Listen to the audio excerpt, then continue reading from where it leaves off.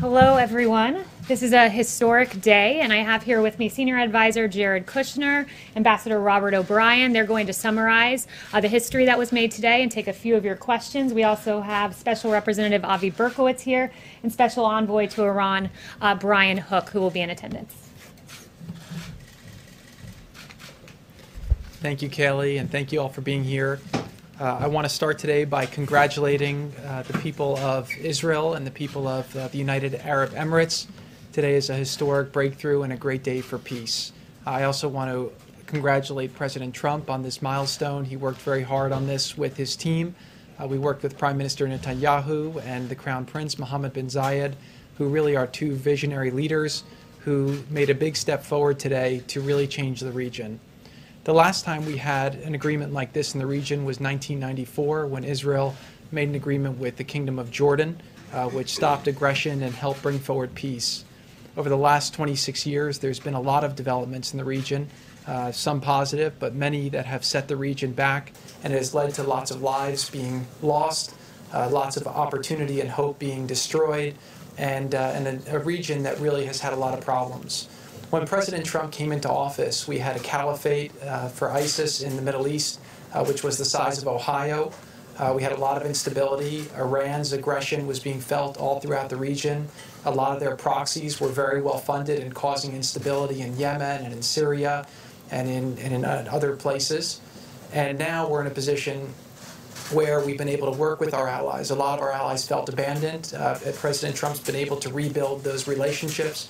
His first trip as president was to Saudi Arabia in May of 2017, where he laid out the problems that were facing the region and very clearly articulated that in order to make progress, we'd all have to work together around common goals, and we'd have to acknowledge historic differences and historic conflicts, but we can't let those conflicts hold us back. President Trump's leadership, the ability to build the relationships with the leaders in the region, people were modernizing their society and realizing that we needed a new paradigm. On President Trump's visit to Saudi Arabia, we made an agreement with a lot of these countries that we were going to start a counter-terror finance center, and since then we've worked to limit the amount of funding that's gone to extremist groups. We worked with Saudi Arabia, which is the custodian of the two holy sites, and we worked with them to do a counter-extremism center to combat online extremism, and that's made a big difference because you can't solve the short-term problem without taking on the long-term fight. We've seen Saudi Arabia make a lot of modernizations over the last years, giving more rights to women and taking steps in the right direction, which have been very positive.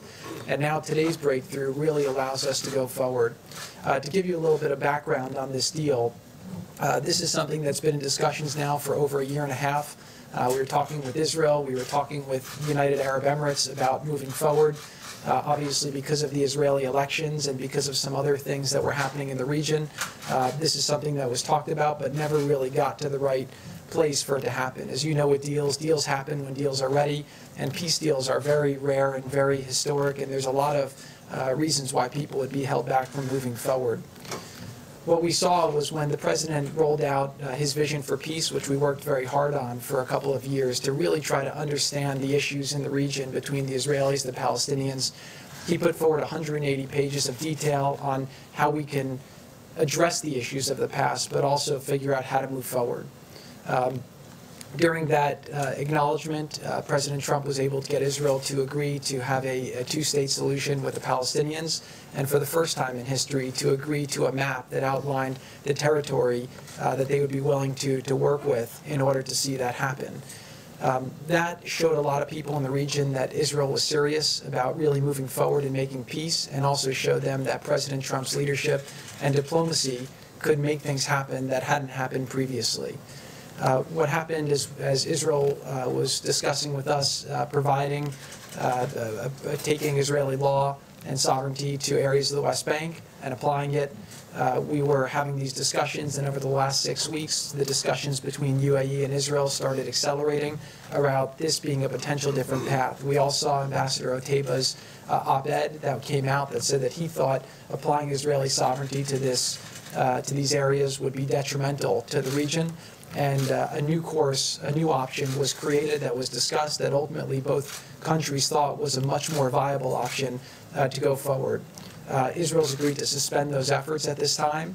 And as a result, we're going to focus on bringing these two countries together. This is really a historic breakthrough, and it shows that President Trump's leadership from the Riyadh speech till today, you see a much different Middle East than what he inherited, and hopefully there's a lot more good things to come. This is an icebreaker between these two countries. This is the first Arab country to normalize relations with Israel in a long time, 26 years since Jordan.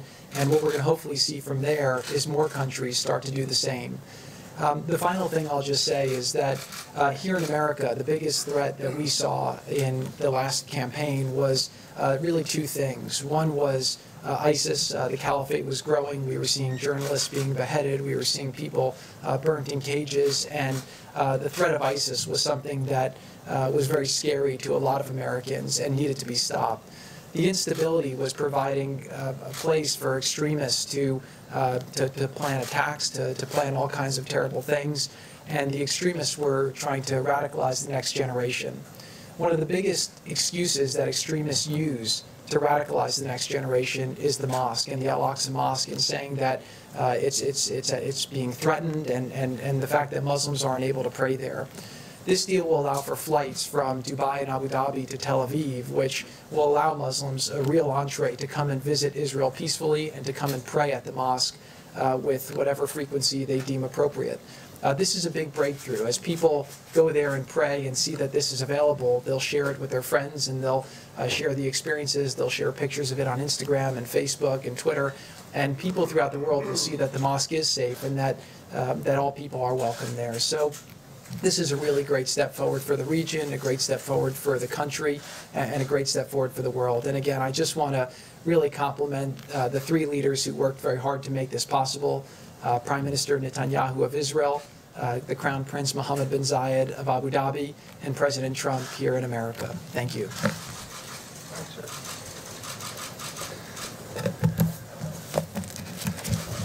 So thank you to Jared for that summary, and it's been extraordinary work by a number of fine diplomats working under President Trump's leadership to arrive at today's outcome. Jared Kushner has been at the forefront of those efforts. Avi, Brian Hook, and others have put in just tremendous work under the President's direction to get where we are here today. And I know, Jared, you don't have a diplomat title, an ambassador title, but we don't have a finer ambassador, especially in the region, than Advisor Kushner. So thank you for those remarks and for the really incredible effort. I want to start by congratulating today the President of the United States, the Prime Minister of Israel, Bibi Netanyahu, and the Crown Prince Mohammed bin Zayed. This is a remarkable achievement, and the achievement is now will now be known in history as the Abraham Accords, or the Abraham Accords in the Muslim countries, or the Abraham Accords in Israel. It's something very special. It's something that doesn't happen very often. Very few of my predecessors as National Security Advisor have been able to come to this podium to announce a peace deal in the Middle East. It's a very rare thing. As I said earlier in the Oval Office today, the President is going to be known in history as one of the change makers and one of the remarkable leaders in the Middle East, and that's not something that you may have thought of when he came into office. But one of his very first steps was repairing our relationship with Israel, which had been badly damaged, especially in the last month of the prior administration. The President did something that was unheard of. Many presidential candidates going back 2 decades had promised if they were elected, they would move the United States Embassy in Israel from Tel Aviv to Jerusalem. President Trump had the courage to do it, and he developed wonderful credibility and a reservoir of goodwill in Israel. He recognized the Golan Heights as being Israeli territory and took those away from a very what could have been a very destabilized situation that we've seen develop in Syria. He destroyed the physical caliphate of ISIS, which Jared had said was the size of Ohio. It stretched across the Middle East, and terror reigned because of the caliphate. He brought justice to al-Baghdadi, who had killed so many Americans, Sotloff and Mueller and Kasich and Foley. He put maximum pressure on Iran, and cut off much of the terrorist funding that was going to proxy wars in Yemen, in Hezbollah, in Lebanon, in Syria, and throughout the region. And today we have the Abraham Accords. And he's brought peace to the Middle East, at least peace between the UAE and Israel. And what I have said is the president is often noticed as the greatest deal maker, and he wrote the book, The Art of the Deal, and he's considered a great, great deal maker, which he is. But I think history is going to remember the president for being a great peacemaker. He brought peace to Israel and the UAE. He has signed his diplomats signed a historic accord in Afghanistan. And I want to remind people that we haven't had an American casualty in combat in Afghanistan since February 29th. He used his offices and his pressure to stop Idlib from being overrun in Syria, and brought a ceasefire agreement when Turkey had invaded northern Syria. A lot of people said that when he came into office that there'd be war in North Korea, but through personal diplomacy has kept that situation from turning into a kinetic event. So it's really remarkable, I think, when you step back and take a look at what this president has done on the peace front. And it wouldn't surprise me. It'll take some time in this environment, but it wouldn't surprise me if the president's eventually nominated for a Nobel Prize. For today's work is an example of why he would be rightly considered and should be a front runner for the Nobel Peace Prize. So I also want to compliment the courageousness of Mohammed bin Zayed, the Crown Prince. You know, there have been two other great Arab leaders, King Hussein in my lifetime, King Hussein and Anwar Sadat, who made peace with Israel. And now Mohammed bin Zayed enters that pantheon of great, courageous Arab leaders. And I want to compliment Prime Minister Netanyahu in Israel, who was under tremendous pressure to extend Israeli law and sovereignty to portions of the country, but has stepped up against that political pressure to make peace, something that may have been politically popular, but he put the interests of his country and his people first. And so I think we've got some very courageous leaders that worked with the president to come to today's tremendous historic accord. Stepping back from what does this mean beyond the historic idea of a major Arab country making peace with Israel all these years after 1948, it makes sense on so many different levels. The UAE and Israel are both capable security partners of the United States and close partners of ours in the region, standing up to Iran, standing up to Islamic extremism. The peace agreement between these two countries will encourage and foster cooperation in those efforts. These are very innovative countries. Israel is called the startup nation, and for those of you who've been there, you feel like you're driving through Palo Alto, through half the country. The UAE is also a very innovative country. Putting those two nations together is going to create a dynamic of innovation and creativity in the region, and both countries are populated by incredibly dynamic people. There are tremendous opportunities that are going to arise from this agreement. Jared talked about the idea of Arab pilgrims and Muslim pilgrims going to the Al-Aqsa Mosque, going up to the Mount and having the opportunity to pray in peace in Israel. As you know, the president has made religious freedom, especially religious freedom in the Middle East, a centerpiece of his foreign policy.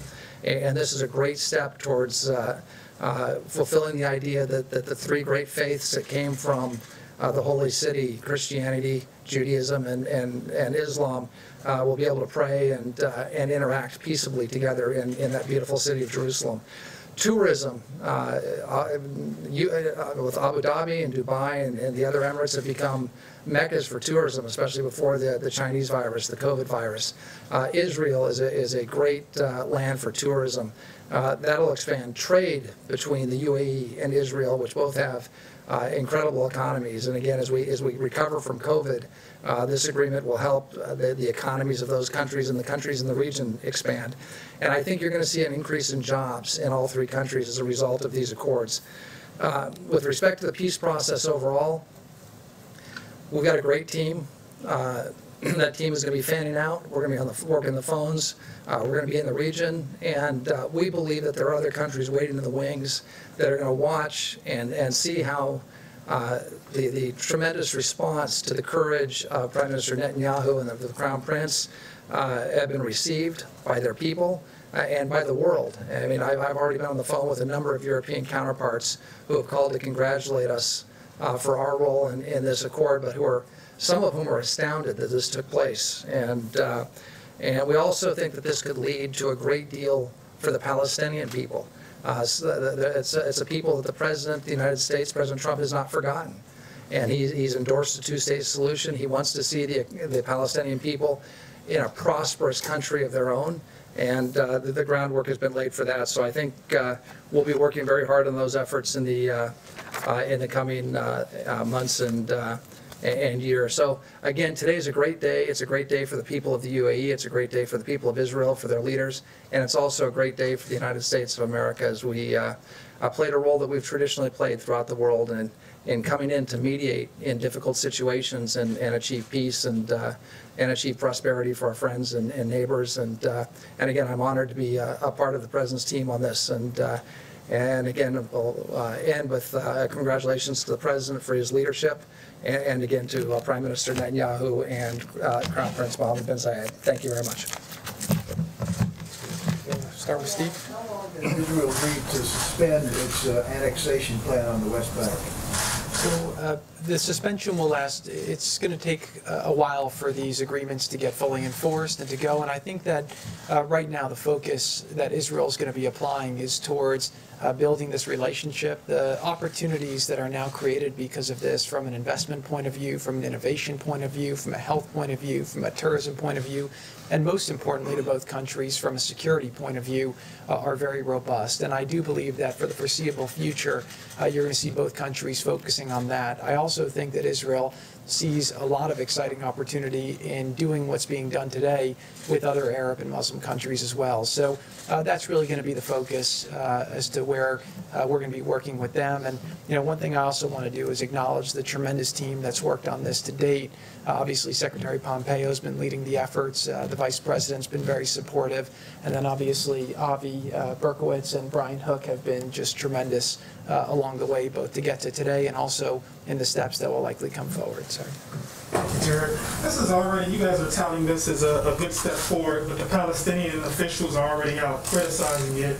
So if they aren't on board, how is this a good peace deal right now? Right. So look, they have a fairly predictable response that we've seen time and time again to all types of things that help make their people's lives better. Let's just focus on the facts of what's happening, and let's focus on how to push things forward. We laid out a 180-page, very detailed plan that we got Israel to agree to negotiate on the basis of, that invests $50 billion into their economy, that allows them to double their GDP over 10 years, that can create 1 million new jobs, help their people have a much better standard of life. We also got Israel to agree to have them have self-determination, have a secure environment, and then in addition to that, figure out how to create the right land outcome where we can go forward. So look, I think that a lot of people in the region are seeing that we can't wait for the Palestinian leadership to try and resolve this. Every country is going to do what's in their best interests, what's in the region's best interests, and we have big problems in the world, and we can't be stuck in the past. We have to be moving forward. Now, I will just say that a big part of what motivated the UAE to move forward at this time and take the risk that they're taking is the notion that they didn't want to see Israel take the provocative action of applying sovereignty to areas of the West Bank, which hopefully allows more space to the Palestinian leadership to come to the table and make a deal. So I don't know if it will happen tomorrow. I don't know if it will happen next month. I don't know if it will happen next year. But at some point, I always learned with deals that there's a thing called gravity. And right now you're in a situation where Israel has said that they're open to making peace. A lot of people in the region have supported the vision that the president laid out. One thing you've seen with the president, he's a deal-making president, right? And part of being a deal-maker is not always showing your cards. Again, we were able to hold this quiet until this morning when we announced it. The president's had a very robust strategy for the Middle East that we've been executing piece by piece, day by day. And we've seen things have been getting better, problems have been getting resolved. The president's been taking things off the table, slaughtering sacred cows that were holding people back. And so if you kind of look at the snapshot today and you look back at the snapshot of where the president was when he started, you have a much different Middle East, and that's not by accident. So I believe over time we're going to continue to ask ourselves two questions with that conflict. Number one is, are we doing things that allow Israel to be more secure versus less secure for the Israeli people? That's America's strongest ally in the region. With this step, actually, UAE joins a very exclusive club and becomes, really one of America's closest allies in the region. And then number two is, are we taking steps that allow the Palestinian people to live a better life? And so, there's a lot of people who find historical traps where they can find excuses not to move forward. But President Trump is focused on creating a bright future, focused on progress and making people's lives better. So I will just say today that this is a big breakthrough. This is something that's public. We have a lot of things that are happening privately right now that are quite excited. And I do believe, again, that over the next years, if the president is able to keep going forward, you're going to see some historic changes in the region that will really make the world a much safer and better place. Thank you. Thank you, Jared. Appreciate it. Just actually want to ask you, Advisor O'Brien, you mentioned Anwar Sadat, and I'm just curious, do you see or envision sort of a Sadat, Reagan, Carter picture, a moment like that for the leaders? Because that's something I think people remember. I want to say it was 79, but going all the way back then. Right. No, I think we will have a formal signing ceremony at the White House, and we'll have to see who comes from the various countries, but I would expect that Prime Minister Netanyahu will be here, and either the Crown Prince or one of the other princes would likely be here in Washington. And I think it'll be a great day, and really, as you know, I normally don't talk about things that were said on presidential phone calls, but one of the leaders said that we've had a tough 2020, and this is like the best news of the year. It really is good news. It's a great news story for the American people, and it's been great to see how the press has reacted in a somewhat polarized time. I think this is one of those stories that everybody, regardless of your political stripes or on that sort of thing, everybody's excited about the fact that a Muslim Arab government is making peace with Israel. Big day, and we'd love to host them here at the White House. I think the president would very much like to host them, and so I think we'll have an event at some point in the not too distant future. And Jared, if I could follow up on something that you mentioned earlier, you talked about visionary leadership, not just in the region, but in general, including the president, to make something like this happen. He seemed actually fairly positive, albeit maybe cryptically, that maybe something soon could happen again to keep this inertia going with perhaps another country. Is it your sense that, yes, there's a good chance that we could have a similar announcement here in the next, say, 90 days, 80 days? I do think there's a very good chance. Now, one thing I'll say about the president is that one of the things you see in great leaders is a sense of optimism, and the president is a great leader for the country because he always wants to put forward a positive front and get people to do more than they're capable of doing and help people achieve things that people don't think is possible. And so his optimism is one of his great traits as a leader. I will say here that we have had several discussions. Obviously, we kind of stopped those discussions because this one looked like it was going, and it was very important to the United Arab Emirates to be the first. They wanted to make history and do it, but we do have several more that we've had discussions with, and now we'll continue those discussions to see if we can continue to move forward more. Look, at the end of the day, it's an inevitability, right? People in the world want to move forward. The Middle East has to stand on its own 2 feet.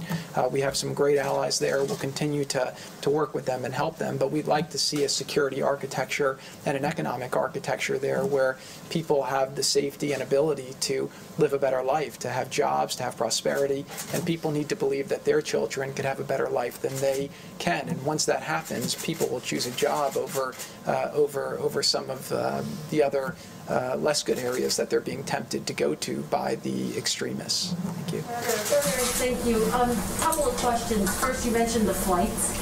Can you tell us how quickly you expect to actually see those flights begin, embassies to open up, and to what extent is this strategy, in part, strategy and hope that Iran will be further isolated?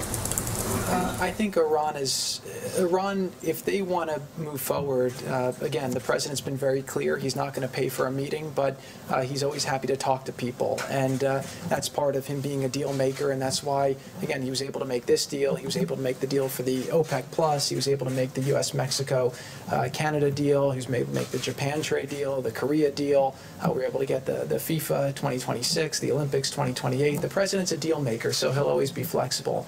I do think, though, seeing the two of the best militaries in the region come together should be something that people take note of, because it shows that, again, people are figuring out how they can optimize. And I do think that Iran has benefited from kind of dividing and conquering. Through their proxies, they've tried to create instability, and they've tried to have the Middle East divided, which is why they've always taken advantage of the Palestinian issue, and they've tried to stoke fear around that issue, and they've used it to keep people from joining together with Israel.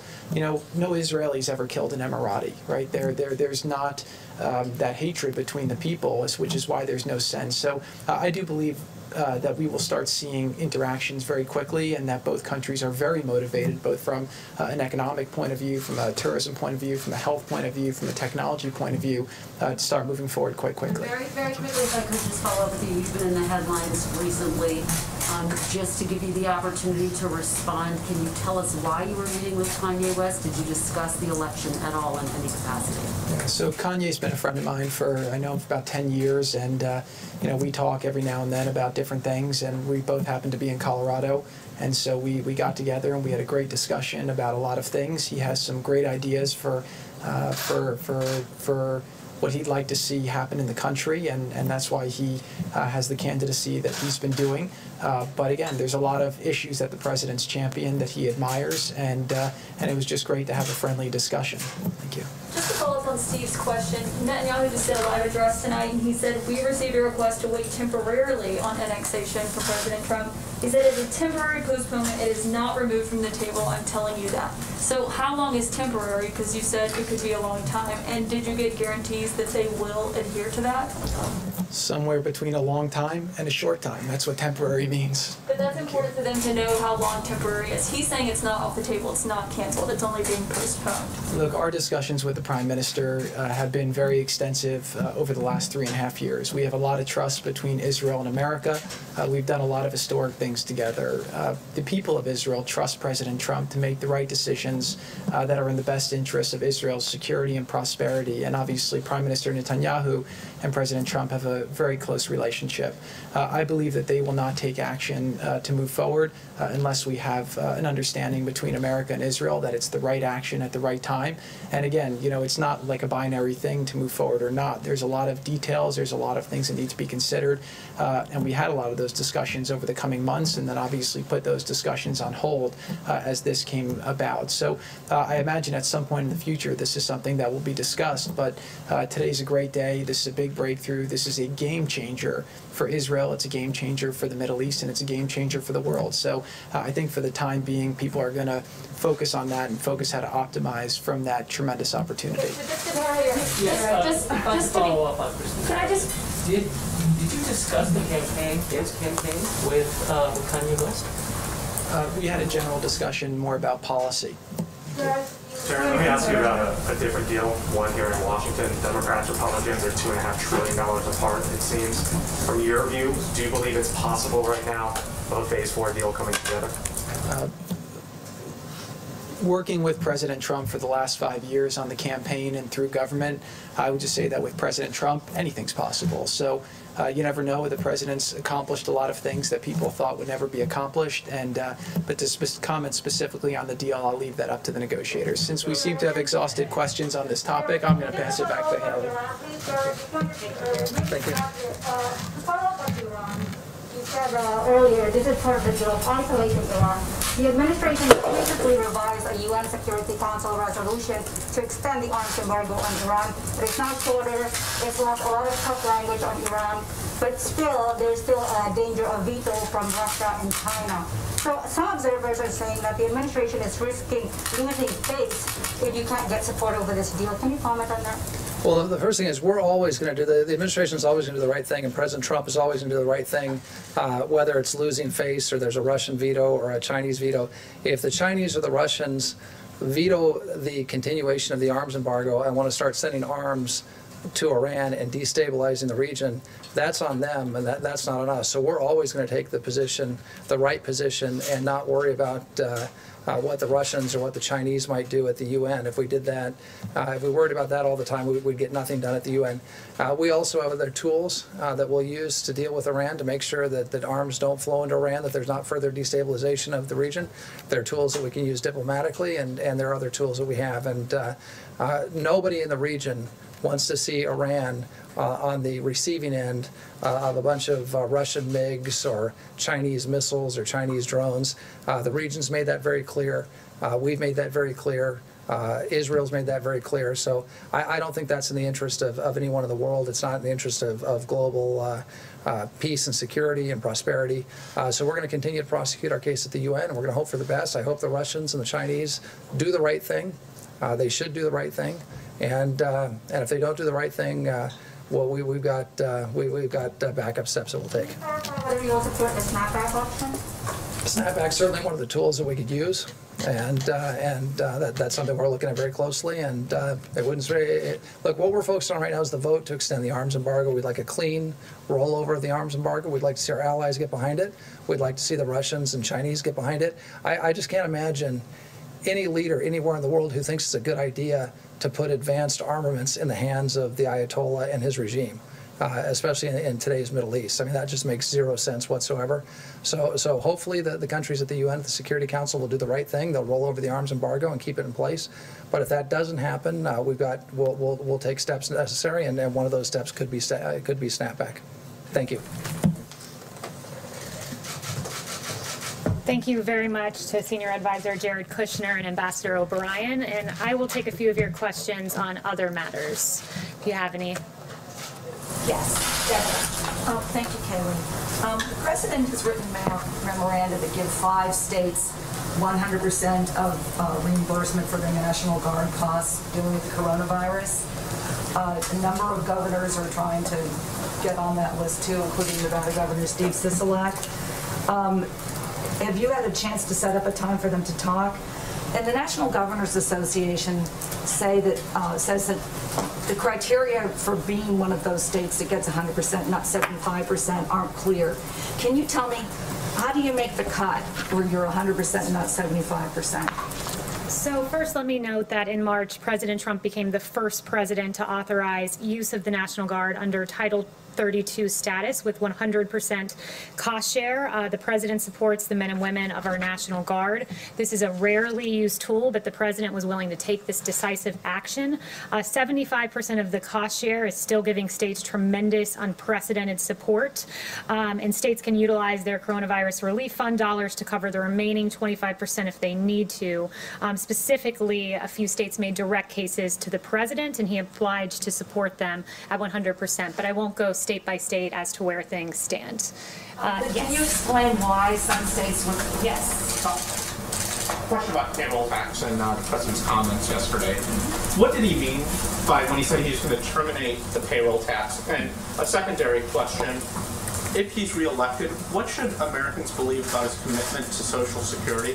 Yeah, he has unwavering commitment to Social Security, making sure that it is fully funded and that our seniors are taken care of. I've heard him express that privately and publicly a myriad of times. What he was meaning yesterday is that he wants permanent forgiveness of the deferral. He's, of course, deferred the payroll tax to the end of the year, and he wants to make that a permanent forgiveness of the deferral come next year, because it's very important for specifically low and middle income Americans, since it's a regressive tax. In the long term, though, does he think that the payroll tax should go away?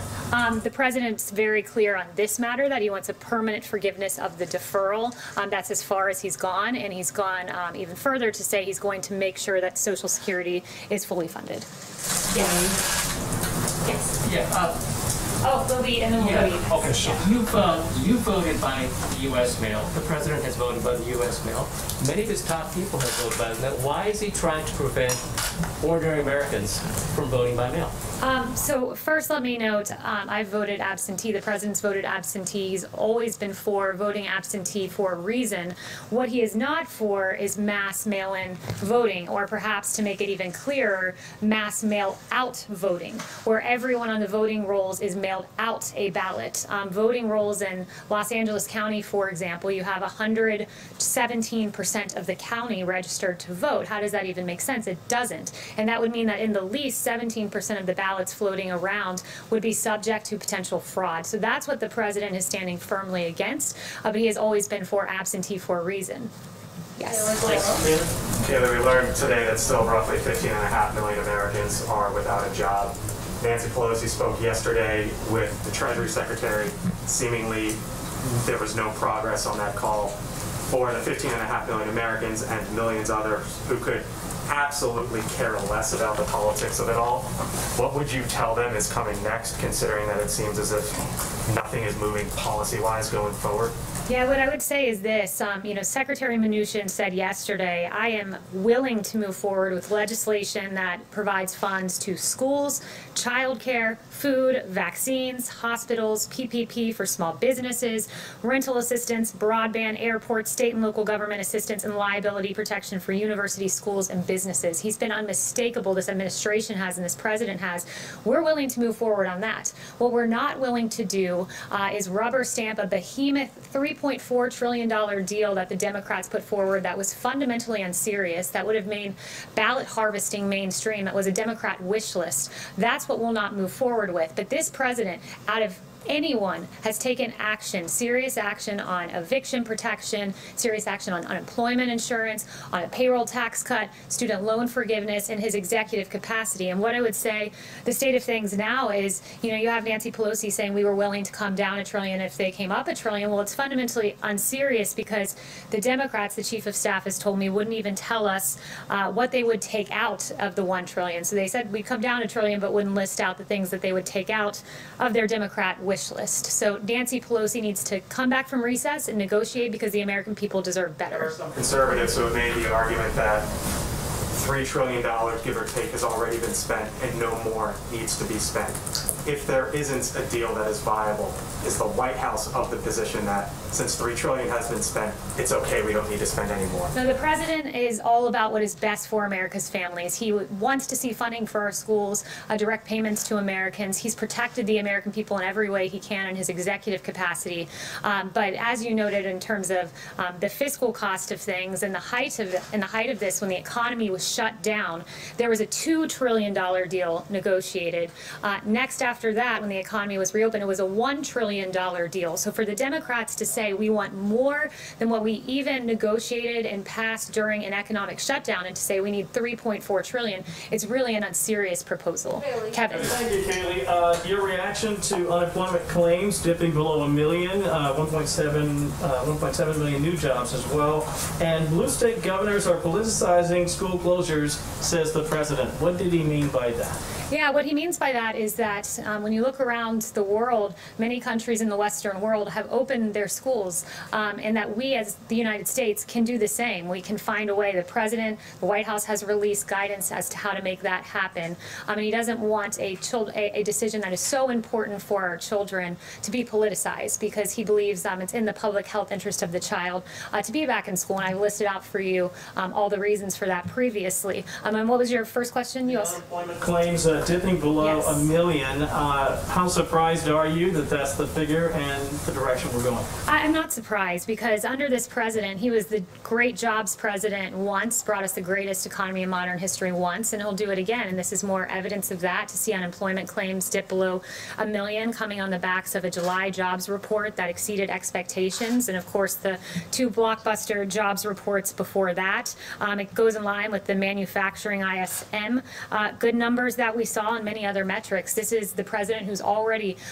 making sure we have an economic rebound that outpaces Europe and other countries as well. Steve. Has the president been briefed on the Russian coronavirus vaccine? Does he think it's a workable vaccine? The president has been briefed on that. He's also been briefed on our own vaccine progress. One thing to note, and I believe Dr. Fauci made this point, our vaccines go through rigorous phase 3 clinical trial where we have 30,000 individuals that we test to make sure it's perfectly healthy and moving forward. So that's the kind of standard we have for American vaccines, and it's important that we do that. But we do think that we'll have a vaccine by the end of the year, and the president, in advance of that, is manufacturing hundreds of millions of doses of these vaccines in anticipation of one being successful. Chanel. Thank you, Kayleigh. Going back to Iran and Russia as geopolitical actors in the Middle East, they've been wellsprings of instability there, as we discussed, but how confident is this White House that Iran and Russia are finally going to be placed in their respective lanes in the advent of this deal and deals to come? Well, look, we believe that there's a big contrast here in where this administration stands and the previous administration. And when you look at the, the Obama-Biden administration, they cozied up to America's enemies. The Iran deal was egregious. We know that there were cash payouts to Iran. And what this president has done is diametrically opposite, working with our allies, working with Israel, negotiating a historic peace agreement like hasn't been seen in a quarter of a century. So when you work with our allies, when you engage in diplomacy, when you have a great deal maker as president, you get deals like what we saw today, and it's stark contrast to what we saw from the previous administration. Yes. Does the president share former Vice President Biden's view that annexation would virtually end any chance of a two-state solution that would secure Israel's future as a Jewish and democratic state and uphold the right of the Palestinians to a state of their own? Yes, so I'm not going to go any further into the state of Middle East peace. I'd refer you to NSC on that, but today we're focusing on the historic agreement that's been made. Yes. Was the president aware about these 2,000 letters between him and Chairman Kim that apparently are going to be published in the new Bob Woodward book? Did he sign off on that? I haven't even looked into that or spoken to him about that. We're focused today on providing relief to the American people and the historic deal. Mario. Thank you, Kayleigh. Will the president's executive order on WeChat block Apple from distributing that app on their platform? And if so, what does the administration say about concerns that it could be kneecapping an American company and diminishing its competitiveness? So the only remarks I have for you today on TikTok and WeChat are this. The president, he signed those 2 executive orders exercising his authority under the International Emergency Economic Powers Act to address the threats posed by TikTok and WeChat. The administration is committed to protecting the American people from all cyber threats, and these apps collect significant amounts of private data on users, and such information can be accessed and used by the PRC. And TikTok has a documented history of censoring free speech to conform to CCP propaganda, and we take the data of Americans very seriously. One other thing I wanted to clear up is that Speaker Pelosi has been fundamentally unserious in these negotiations and engaging in blatant partisanship. One thing she said recently is that she needs $3.5 billion with a B for election funding. That is a fundamentally unserious ask for this reason. I talked to the Office of Management and Budget. They said states have been given over $1.2 billion in election assistance grants since fiscal year 2018, and we estimate that they've spent less than a sixth of that funding in these 3 years, and still have over $1 billion of those funds sitting around right now that have not been spent. So we encourage for Speaker Pelosi to follow in the footsteps of the suggestion of Congressman Ro Khanna of her own party, who said, I think Congress should be in session. I think it's absurd for Congress to be going on a break during a pandemic and a national crisis. I can tell you one person who hasn't been on a break. It's this president providing relief for the American people. Thank you, and he'll be out here at 5:30. Thanks so much. Question still. Kristen and I still have questions, Kayleigh. We get questions.